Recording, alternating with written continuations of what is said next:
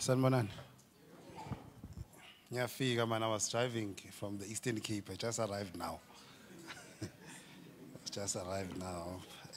But it's fine. We're okay. I'm glad to be here. Thanks for the invite. I think I want to deal with one issue. Maybe it might have other branches, just one issue. And I think it's an issue that requires us as men to talk about it. Maybe to give ourselves a picture, a paradigm through which to think. The book of Luke is going to be interesting. Luke chapter 15. We don't have to go there. We're just discussing. Luke chapter 15, there's a parable there. Even those that don't know the Bible have heard about that parable. So the parable has got, so you find three parables. The parable of the lost sheep, the parable of the lost coin, and the parable of the lost son. Those three packaged together. That is why I want us to really talk as men and really challenge ourselves in a very, very serious way. And then deal with some of our issues that are really killing society. So preachers have spoken about this. I'm not a preacher, I'm a philosopher today. There's one thing that's interesting here that plays itself out. It is a man that loses a sheep. It is a woman that loses a coin.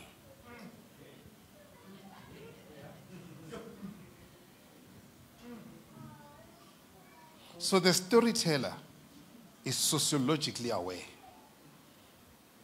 that coins are associated with women and sheep associated with men. The third parable, it is a father that loses a son, but it is a mother that gives birth to him.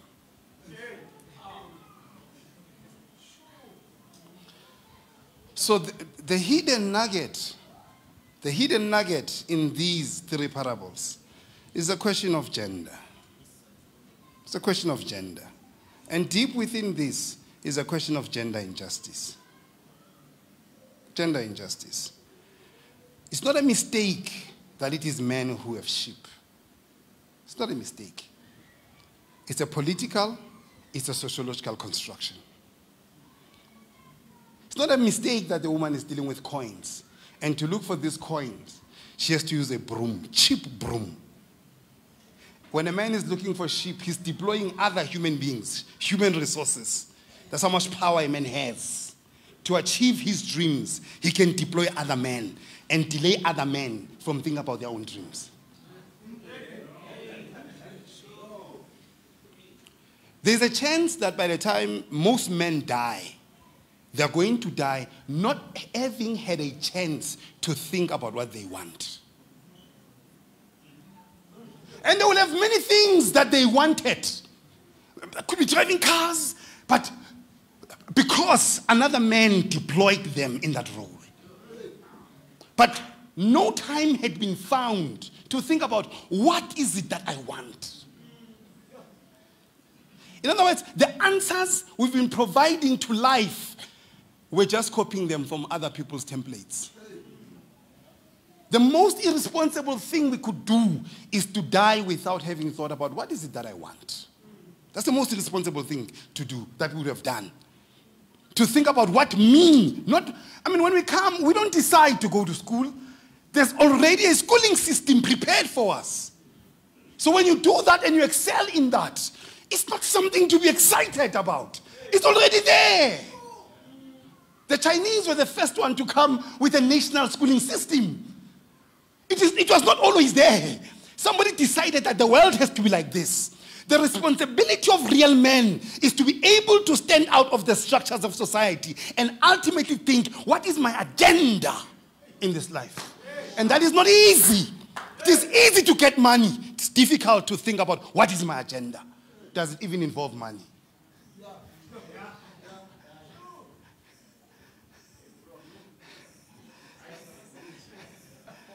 No, I'm not talking about that. That's for another day. When we talk about what is success, we'll talk about that. What is success? So, but the point I'm trying to make is that we need to remain critical of templates. That when we feel like we're ticking all the boxes, say we've done it. No. Who came with a template? That was my issue. That we'll never have a black Adventist president. Because the template is what is dealing with us. The template is dealing with us. You can send delegates, you can caucus and do all of those things. You don't have control over the template. Don't have control over it. You can read the church manual in and out. But you don't have control over even the constitution of how that thing is managed. Who decides? Who decides who has a voice? That's why one of the things that irritates me is to get in situations where things are already decided and all I have to do is just to consent. I've got a problem with that. As a man. As a man, I've got a problem with that. But if you and you're excited, you are at a different level. We'll deal with you some other time. That's for another day. But I'm sorry to raise that issue for sensitive Adventists who think it's normal that when we're the majority in this church, just by God's divine grace, none of us can emerge. It's normal. God so loves our white brothers and sisters. And this coincides with the colonial mentality that a black man can't manage anything. And to disrupt him, let's empower women while white men remain in power. But let's leave that. That's for another day. Let's leave that. No. It's political. It's political because it's what is called resentment. Resentment is an idea by a philosopher that means, you can hear the idea of sentimentalism, is victoryless victory. Victoryless victory. When you're ushered into victories that are victoryless. That's what you're ushered into. Victoryless victory. And you get excited that now I'm driving this car. Victoryless victory. We've not started thinking about, but where are these parts coming from? Who has control over the supply chain? When are you coming at the consumer level and you're excited?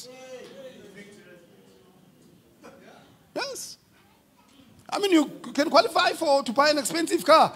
At the end, the bank already has dealt with everything. When you're getting you're being loaned. You can't even influence the interest rate. Can't. Who decides on those fundamental things? And this is important for us here.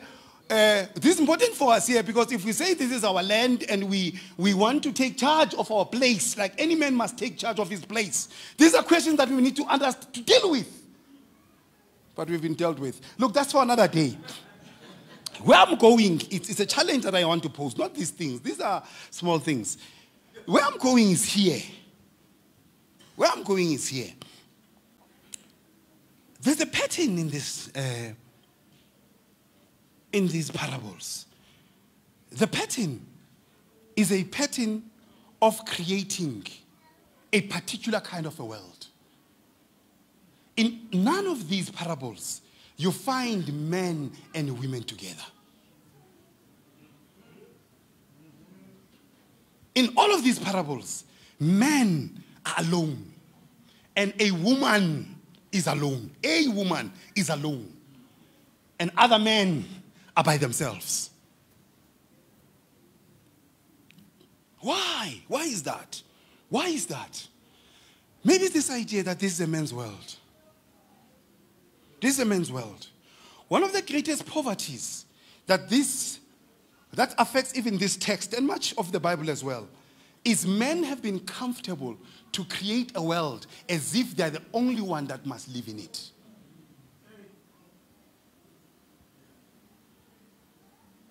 One of the deepest insecurities of men is a presence of empowered women.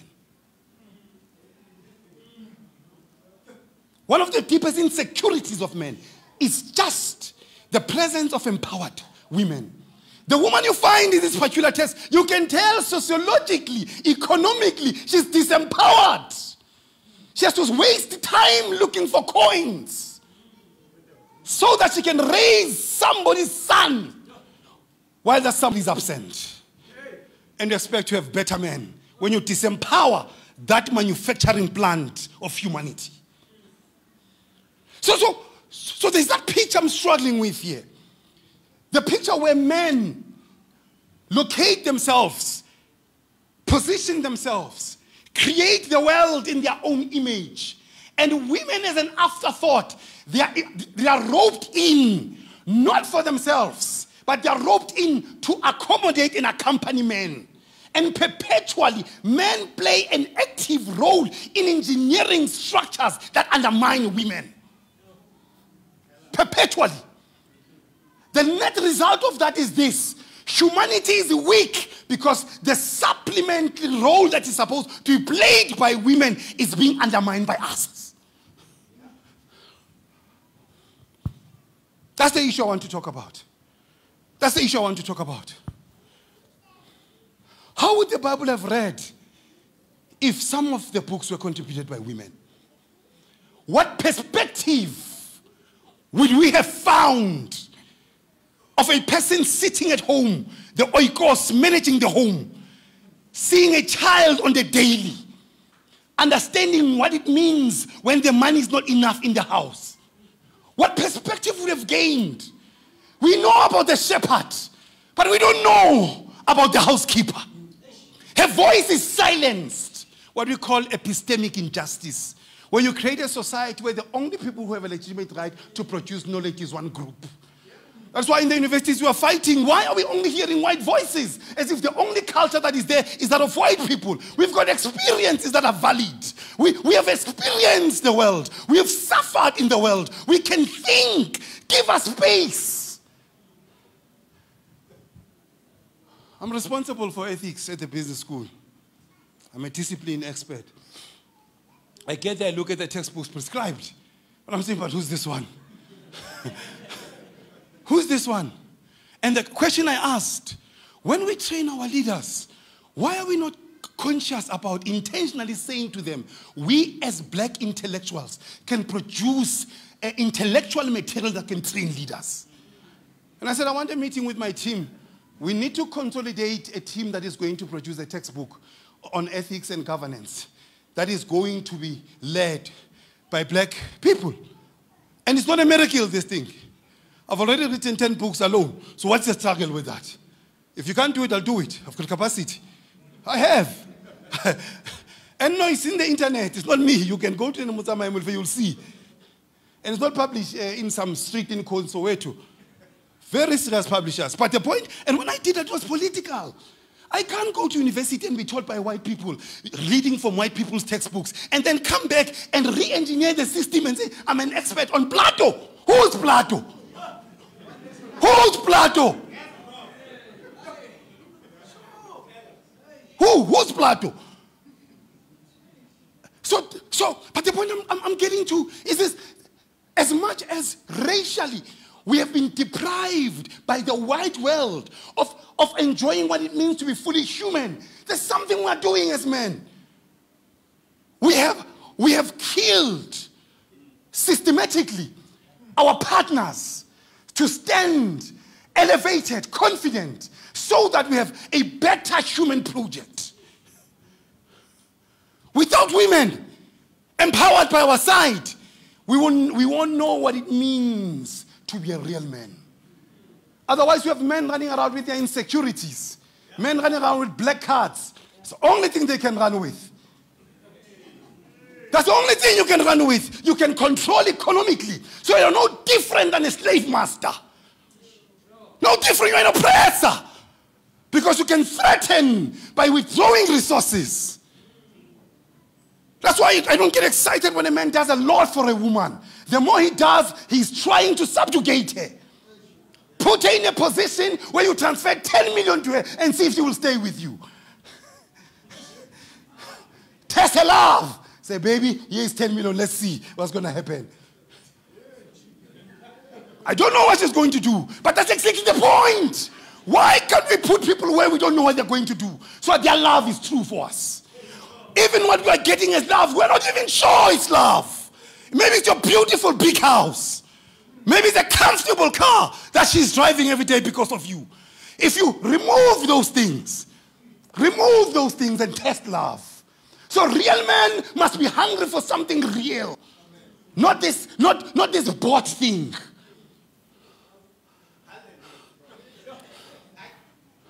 It's difficult to be a man. How do you live beyond this fear of fear? Where you work hard enough to be comfortable about other people being independent from you. Working up to that level psychologically. I think. It's not a tender document, I think. And that's the real issue that we are facing. That's the real issue that we are facing. We are afraid to empower these people. We are afraid to do that. And why I have an issue with that? I have an issue with that theologically, for starters. We say they are equally created in the image of God. So when we deprive them their status as partners, we are undermining even our theology. We are undermining our theology. It is not the destiny of a woman to be created in the image of her husband. It is not the status. It's not the destiny of a woman. That's not her destiny. Her destiny is divine. Her destiny is divine. Some of us men are so weak that no woman deserves us. No woman deserves us. Because we drop not only the standard of God, we drop the standard of men. The ruling principle in our lives is the fear and money. What we call democracy, the rule of money. Make no mistake, we need this money as men. Don't make that mistake and say, I'm giving up on this thing.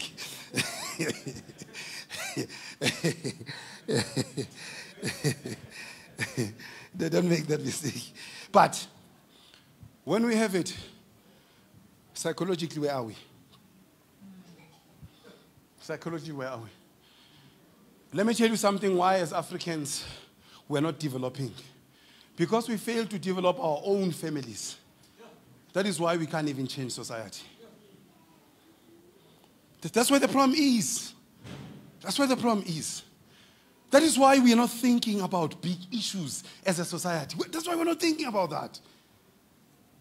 Because we have not understood what it means to treat human beings that are close to us. The one that you say you love. What can you do in people in Kliptown or in Orange Farm when you are struggling with your wife here? Struggling to empower her.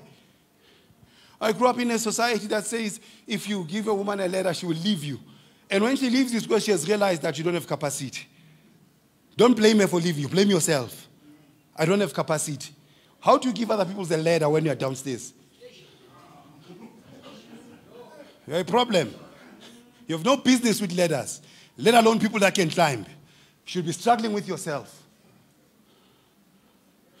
So that's the image, that's the challenge that each one of us individually must raise with ourselves.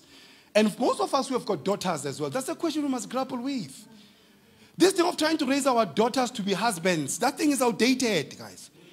That thing of training our daughters to be husbands to other people, to be nice, to know how to cook, that thing is outdated. We should be training our daughters to become human. And they will make choice about how to manage issues of food. Those are minor things. You don't go around teaching a cow how to eat. Eventually it will sort out that thing. It's a minor thing. The child will observe, they will sort out those things. We should be dealing with real human issues. Real human issues. Take into school, that thing is not a big issue. If you are talented, you're going to pass. If you're not talented, we must teach you how to work a little bit harder. If you don't have what it takes, we must take you to do woodwork. Do something. That's all that matters. It's not a big deal. This thing of schooling is very unjust itself. It assumes that there's only one type of intelligence. And only those that have that intelligence will be able to make it. But when we are real men, we want to create even opportunities for those who can be accommodated by these schools. It's about expanding opportunities. But we're not thinking there. We're thinking very narrowly. So my issue with this particular text is just that. The fear to give women their place. Look at how Christ deals with this issue. Men are sitting in a church, and they're women, and they stand up. It's time for offering. It's time for money. Let me put it so you get it. It's time for money. In a society like this, who's most likely to have money? It's men. They stand up. The Bible says they're rich. They stood up. And they gave. The rich gave. And the Bible says, a poor widow. Poor widow. That's why the Bible is very careful. So not only does it tell you her economic status, it also tells you her marital status. She's manless. She's manless. It tells you that the man is dead. So the death of a man is a death economically. That's what it means. She can't own wealth in the Jewish economy. Even when her husband was rich, that wealth will be transferred to the church. Then this money, then the church will give her money to keep her poor. Because women have got no use for money. Women have got no vision. Women have got no dreams. All you have to do, no, but these times are conflicting. The brief I got is a different time from that. Okay, where was I before? So, she then stands up. The money that she got from church, she takes it back to church. To make a very fundamental statement, which most of us men are struggling with. I am sustained by God. How many of us genuinely believe that we are sustained by God? I'm not talking jokes here. How many of us genuinely believe that I'm sustained by God? How many of us look at our degrees? How many of us, and by sustained by God, I don't mean this thing of e-wallets bothering people at night. I'm not talking about that. There's people who just, another fellow called me, and I was just, this fellow calls me, he tells me his name, I don't know you, my brother. He then wakes me psychologically. I don't expect you to do what I'm going to ask, but it is your choice. I'm thinking, but that is obvious. It's my choice. I mean, you understand those things that are obvious. When people start telling you obvious things, you must be very, very worried. But why is this person majoring on obvious things? And then he explains this thing to me. He tells me about America, how big things are coming for him. And I'm saying, but why these details? And then ultimately he gets to what he wants. And then I then address him. I say, my brother, look, man, I'm turned off by your approach. Because when it's very clear that you are an object of pity and sympathy. But what you are doing, you're trying to psych me up. I'm a reasonable person. I'm a poor black brother like you. If you need something, simply say you need something. He quoted some spirit of prophecy for me. And then I had to quote as well. I said, Ellen White says our greatest argument to God is that we need nothing else. I had to quote. He quoted this man. Went to volume 9. I went to Steps to Christ. The greatest argument is that you need. If you tell me that you need, you see what I mean? As a black man, who understands a need like a black man? I don't care what level of life you are. You get home, you realize, there's a problem here. They need something and it must come from you. And you must make a plan. We know this thing. I don't want anyone to. And I told him, my brother, your approach is not going to assist you. It's not going to assist you. I'm not talking about that level of people. No. Not there. But I'm trying to say, get to a point, even when God sends you to people to assist you, you are moved, not because of pride or anything else, because you understand that you are sustained by God. Yes, sustained by God. Even as you have your networks and your connections, your education, you say, this is a seed that God has given me to plant. I expect to eat from it because the one who waters it and the one who gives it the sun is not me, it's him. So even when this tree dries out and dies, I'm not sustained by the tree. That belief is what we need. And then when you have that belief, you approach even your partner differently. She's not kept by my money. One of the biggest insecurities that, I'm talking about real men must tell, one of the biggest insecurity that threatens every man is what happens when this thing goes. Deep inside when you are sleeping, that's what bothers you. It hits you. Because I'm a kanta yahamba. imoto iyahamba. And you're asking yourself, as they leave, who else is living? And the deep question of faith is, who's been giving you these things? So I'm not coming to tell you, real man, I'm coming to say, work on your faith about who's sustaining you. And your faith must be strong enough to empower women. Our faith must be strong enough. No more must she be dealing with coins. We must give her bigger responsibilities. No more must she be doing that. No more must be she serving our agendas. She must be doing something better than that. It's not about percentages. It's about the value of what they can bring. But this percentage thing is politics of men trying to manage numbers. It's men trying to manage numbers.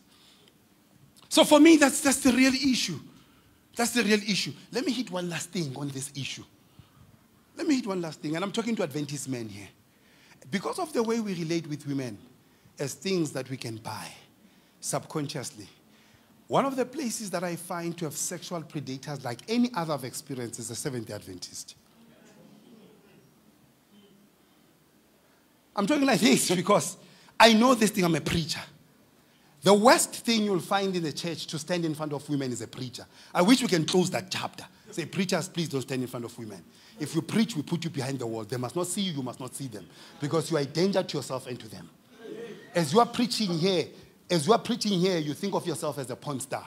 You're thinking of new things to do. Many of our women will never convert in the church because they've seen a preacher naked. You can open the Bible upside down. Nothing will move her. She has seen the nakedness of a preacher. No amount of righteousness, no amount of elevating the cross will reach that woman. Must remove the preacher because he's an obstacle to the gospel. So we must constantly challenge ourselves. I had impregnated a woman in Mpangeni. When I went to SDA Mpangeni, everyone knew about it, but no one knew about it. No one had the audacity to come to me and say, my brother, you can't talk to us right now. Your woman is pregnant in Johannesburg. She's going to give birth to a son named after you, Motsamai.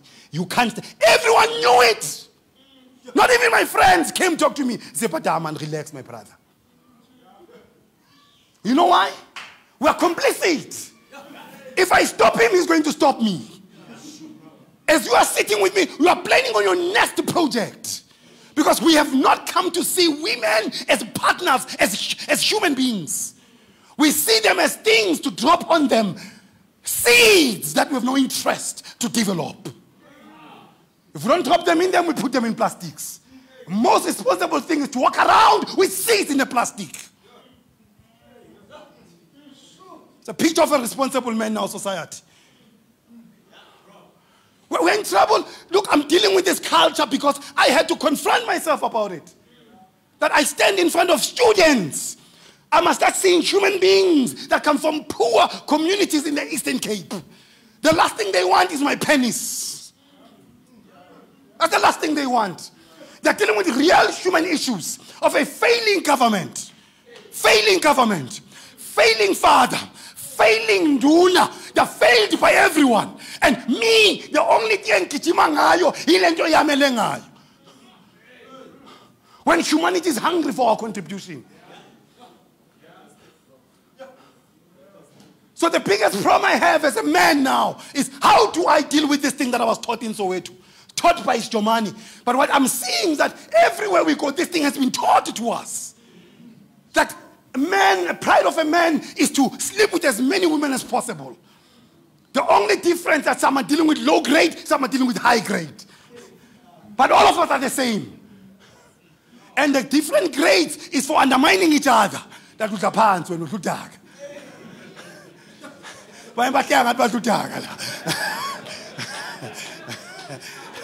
And when I raise these issues with us, it's because I'm saying we've got a lot of work to do.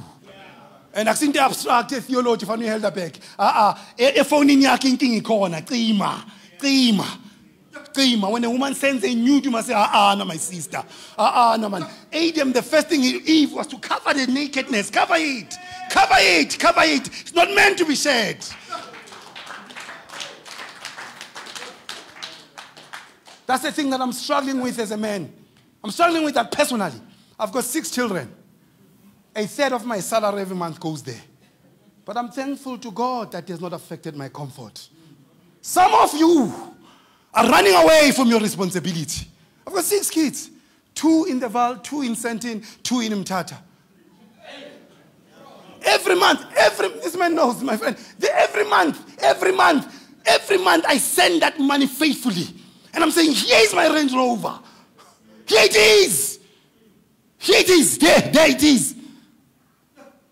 Why? Because of this culture, I must deflower. I must overcome as many as possible. The difference between me and others is that others know. Maybe it's pull out. Whenever did pull out? I'm talking to men. That's the difference between me and others. Others here are living secretly with diseases. Secretly. Even from their own partners. Why? Because of this problem. Others, our children that are not ours. And that one kills me. That one kills me. That even our elders are involved in those things. They're involved. And the setting that all of us know, but no one knows. I cry for these children. Imagine the mentality of that child. Every day seeing his father. But his father only acknowledges him privately. What happens to the boy here? What happens here? Real men must stand up. When I went back to the pool, I got baptized. As a preacher, I was at my prime. No baptism. Just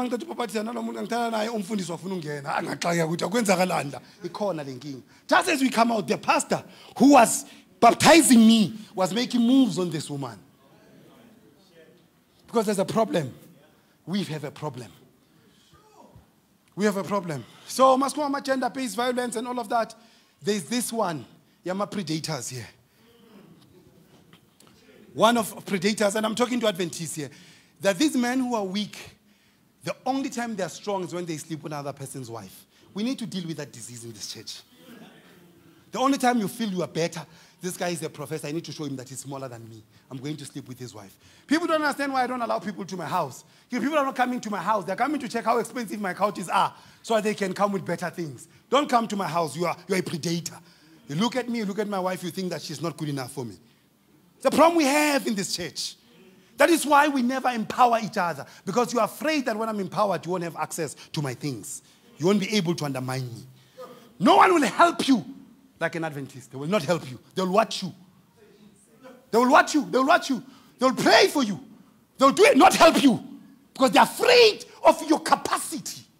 Nothing intimidates Adventists like that. It intimidates us to empower another person. How many millionaires have we created amongst ourselves? How many jobs do we give each other here? How? Have we sat down with a list and say, guys, there's a job at my work. I want to empower someone. It's a good paying job. You see what I mean? It's because of this psychology of fear. We feel better when others are inferior to us. And those who are not inferior to us, we look for ways to make them inferior. And one of the ways is to pursue their women and wives. I want to pray. I want to pray with someone who says, I'm tired of being this thing of a man I've been.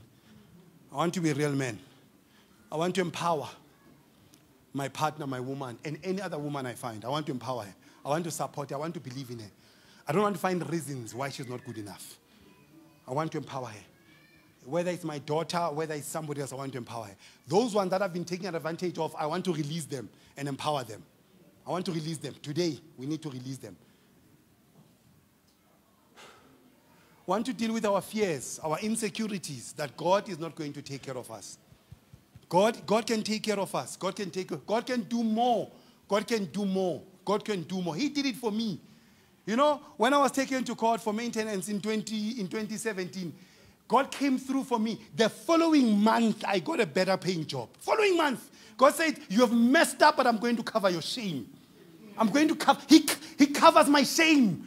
One of the things that I don't suffer from is an insult that I can take off my children. I can be insulted for other things. Wang Shia, you did this and that, but not for that. God said, I'm going to cover your shame. He has done it consistently. He has done it consistently. Because when you hand over your business to him, he will take care of your business. I messed up, man. At my age, 6, I messed up. I never thought I could afford the car that I afford now. I never thought I could go and sit in the meetings. I was supposed to be covered in shame. But because there's grace. So I'm going to take care of you, young man. I've got a plan for you. And his plan is working out. His plan is working out. Why? So that when we have messed up, he gives us an opportunity to improve. And I know some of you are afraid standing there. I'm saying my own testimony. My own testimony. I'm not talking Greek on these things.